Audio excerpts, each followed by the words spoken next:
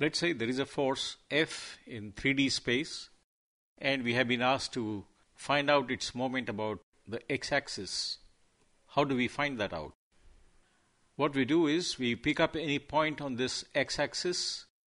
For the sake of convenience, we take point O and we compute moment of this force about point O. And the moment vector MO looks like this, and its x component is mx, and that is the moment about the x-axis and gives an idea about rotation about the x-axis. The moment vector MO can be written as mxi plus myj plus mzk. These are just the labels. There would be some numbers here. And mx is the moment about the x-axis. This also can be found by doing dot product of the vector MO with a unit vector along the x-axis, because mx is the projection of the moment vector MO on the x-axis. But now we are asked to compute the moment of this force about the line L. How do we do that? Taking the moment about point O does not make any sense, but we can certainly use the same basic idea of the previous case and apply it to this situation. We can pick up any point on the line L. Let's say we pick up point P and we compute the moment of this force F about point P. And let's say that works out to MP. And then we take projection of this vector onto the line L, and that comes out to ML.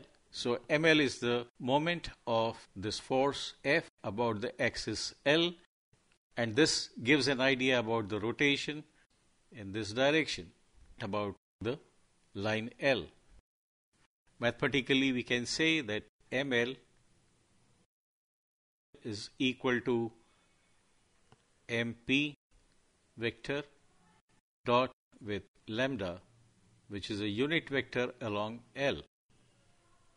This is the unit vector along the line L. And MP in turn is RPA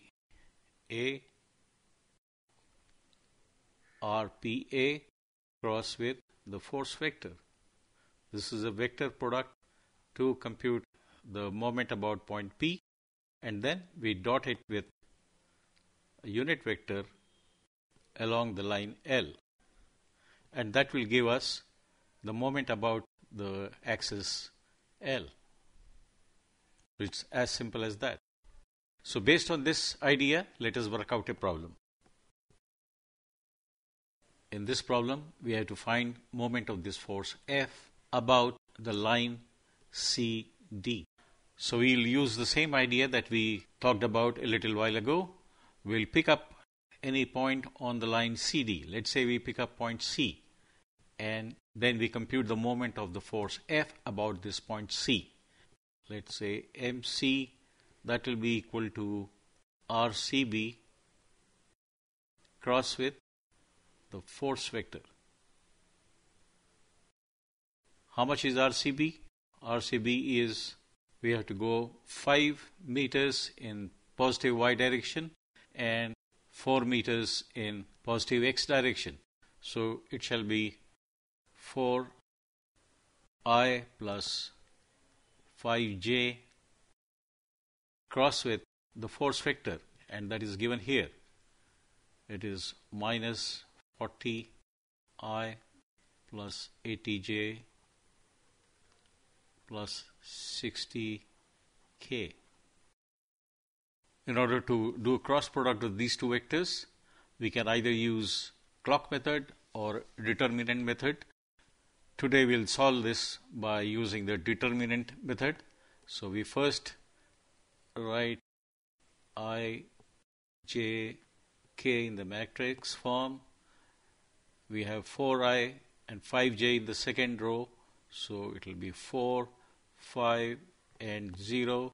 the third row is of the force, so it will be minus 40, 80 and 60. So we have to evaluate this matrix, and that will be equal to I times cross multiplication. So it will be I times 5 into 60 is 300, minus 80 into 0 is 0. J will be minus J, and within bracket 4 times 60 is 240, minus 40 times 0 is 0, plus K, and within bracket we have 8 times 4, 320, minus 40 into 5, that is minus 200. So it will become plus 200. And this will work out to 300 I minus 240J plus 520 K Newton meter. So this is the moment of the force F about point C. Now we should be taking projection of this moment along the line CD. And for that we have to dot it with a unit vector along CD. So let us find out the unit vector along the line CD, and let's call it lambda CD. So lambda CD would be equal to the position vector CD upon the magnitude of this position vector, and that will be equal to CD would be positive 10 meters in Y direction, minus 3 meters in K direction. So it will be 10J minus 3K and divided by the magnitude of this, which will be 10 square plus 3 square, and this will work out to 1 upon 109 square root 10J minus 3K. So let's call the moment MCD as the projection of this moment along the line CD. That will be equal to MC dot, note that this is a vector and this too is a vector. This is a unit vector along CD. And so we have 300 I minus 240 J plus 520 K dotted with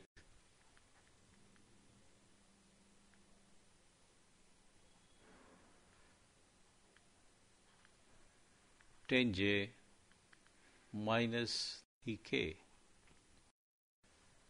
and this will work out to